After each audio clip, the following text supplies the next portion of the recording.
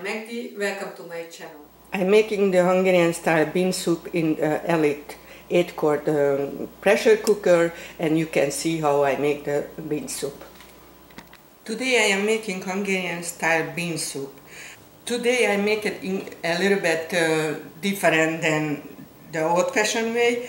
And if you cannot find the Hungarian style sausage called Gyulai, then you can buy the smoked turkey legs or thighs, and then it's even healthier. But this, I don't put too much oil. I buy the smoked bacon, and this way I don't have to use too much oil or fat.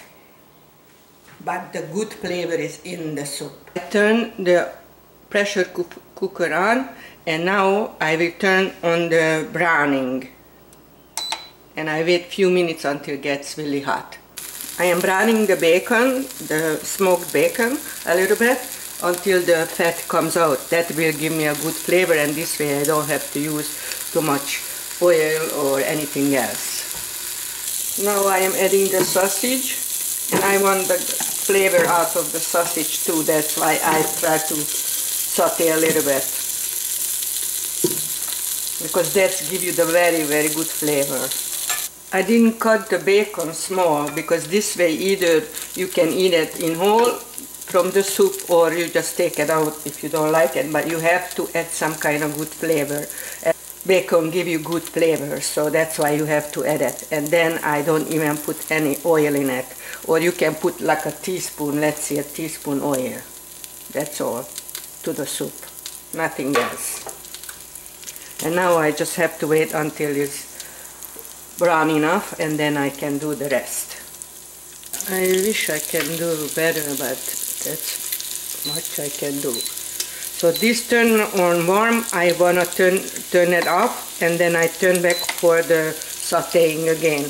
And the saute goes for 5 minutes. So you have to watch. If you need to have more time, then you just turn off the keep warm, and then turn back the saute. I just try to explain everything. You see, that's much oil I have, or whatever I had in the sausage or the bacon. That's it. Before, if you do it in a slow cooker, you have to do everything, and or the other kind of pressure cooker, you have to do it in another separate little pan, every step what I am doing now, but this way you don't. Okay, I am adding my chopped onion and garlic, and I will saute this a little bit too. Not too long, but a little bit to get the flavor. I love this pressure cooker. I love my old one too, but this is good because it's browning and I don't have to do dishes. And I am tricking all the time my pressure cooker, so I don't add I add cold water when I put flour in it, and then after I add hot or warm water, because that way I don't have to wait too long for the pressure come up again and start cooking. So you have to learn these little tricks. Okay, it's sauteed enough. Now I will add 1 tablespoon of flour. Keep full. I don't want to put too much because the beans will make it thicker anyway. So just 1, and then I mix it fast, and I add a little paprika on the side, because then now paprika flavor comes out better, and a tiny oil, because that helps. Tiny. Mix it together. And now, because it's flour in it, and I don't want my flour cook or clump up, then I add cold water. Not hot, cold water. Cold water, and that way is good. When you cooking flour and you making roux, what I supposed to do roux before, but I worked this out, and it works for me very well, and I don't have to do dishes again, so I'm letting you know. And this is a little tomato paste. You don't have to put, but I learned it tastes really good in the soup. Okay, now I can add the hot water. This is 4 cups, but I think I will add more. And that way, see, no lumps, no nothing. This way, if you do it with the cold water first. Now I can add my beans. I showed you I soaked it a little bit in the hot water with the salt. Helps for reduce the gas problem with the beans. And we love this soup. And now I add, because I am filming myself, I cannot go back and forth with close-up and show myself, so sorry. Teaspoon of salt and little pepper and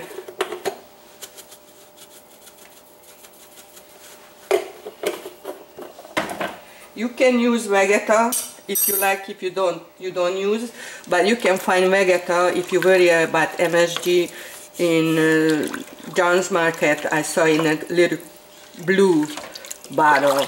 So if you like the flavor of the Vegeta and you don't want MSG, then you buy that kind. But that Vegeta give you very good flavor. So I promised I show you everything. Let me turn it around for you. Maybe you can see better. Here I put the little plastic what they recommend, because all the water, the steam goes in here, and then don't make mess on your countertop. Okay, we're going back.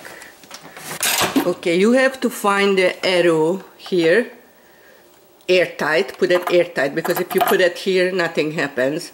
That way the steam escaping, and this way won't. So you have to put it on airtight, don't forget. Then you find the arrow here, and then you put it here, close it, you can see close, and then I show you. Okay, I turn it on, I push the bean, I push the bean button, and then you will see it shows 40 minutes. And that way this is moving around until the steam works perfect for this cooking time. And okay, I push the bean button, and then that shows 40 minutes. That will cook for 40 minutes. But until they get the exact steam for cooking, until this will move around. And when it's stopped, then we'll count down the time. So until you can do whatever you want to do. And I cannot come back. I didn't hear the noise. Then this will turn to keep warm. So that way you don't have to worry about. That's why I really like this pressure cooker. Then I come up, and then we'll turn this off, and then I open for exhaust. And that way all the steam can escape before I opening. Usually you don't put parsley in bean soup, or somebody does it. Right now or lately I am adding a little parsley, and I really like it. Let's get ready for me. Slice my carrots, and I don't slice the parsnip because not everybody like it, so I leave it here, but I like the flavor.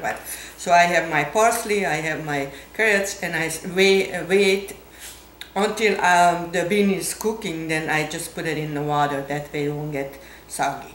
This is like counting down right now. It's 36 instead of 40 minutes. So now I still have time to do something else. It's warm, so now I will just turn it up. Each time when you have any program, then it goes here, and then you just turn it up, and that's when you can do whatever you have to do. And now what I will do, I just try to take it to the exhaust, but I have to put and then the steam will escape, and then you can open up. Never ever touch it with hand, always do it with something, and then you don't burn yourself. Noise is off, and I immediately, okay, you can open up. And what I do usually, I taste, and if I need a little more time, then I cook it a little more. Let me see, I think I will need more time. Yes. If I need more time, and I didn't put my veggies yet because I want my beans cook almost ready. And now what I will do, I immediately turn this back to airtight, and that way I don't have problem with the wasn't cooked yet. Then either you push this button and then you can add the timing for yourself, or sometimes I know it's already put it on the rice, and then that's give me 18 minutes or 12, and then I will check it again. And it's always depend on your beans or lentil or whatever, how fast they cook, or how old let's see, the bean. That extra 12 minutes helped me a lot, so it's perfectly enough. Now I am adding the veggies and the parsley, what I like in it lately. And I think I will add 1 more cup of water because the beans soaked up the liquid. And later I still can add a little more water if it gets too thick. This is enough. And now I put it back for the veggies. For us, I think it will be just 5 minutes. Okay, and done. Now I will push it just for the fish and vegetables, and shows 5 minutes, and then the whole soup will be done. And you heard the beep, and now this will cook again, and then I just open up the exhaust and the steam will escape, and then the soup is done. Hungarian style bean soup is ready. I made it in the pressure cooker and didn't take that much time, and delicious. You should try.